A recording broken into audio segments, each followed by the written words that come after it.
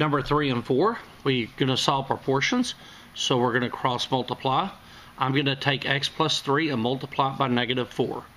So to show that, I'm going to do negative 4 times x plus 3 equals, then I'm going to take my x minus 5 and multiply it by this 4.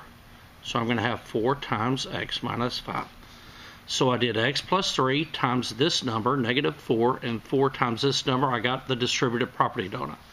So I'm going to distribute the negative 4, and I'm going to get negative 4x minus 12.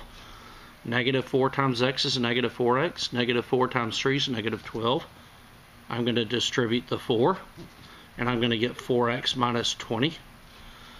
Now then I'm going to move my x to the left, and I'm going to subtract 4x.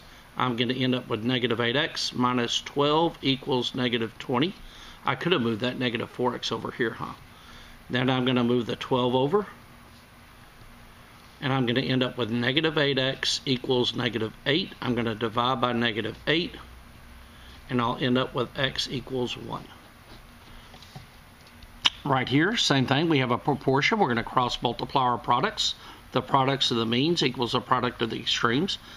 So we're going to have 4 times 6 plus 2v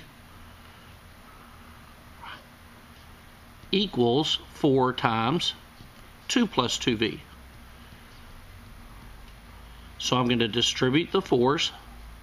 4 times 6 is 24 plus 4 times 2v is 8v equals, distribute these, pretty easy, we don't have any negatives.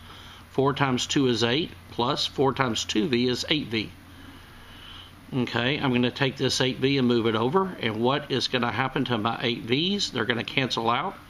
So I'm going to have 24 equals to 8. That is false. So I'm going to have no solution. If this were true, it would be infinitely many.